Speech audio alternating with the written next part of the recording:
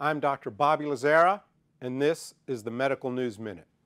If you are trying to conceive and you and your partner have high cholesterol levels, a new study suggests you may have difficulty.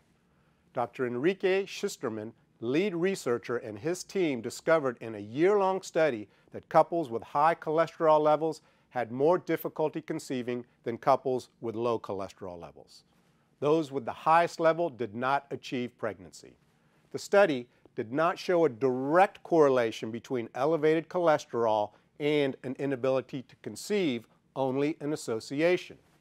The take-home message, though, is clear.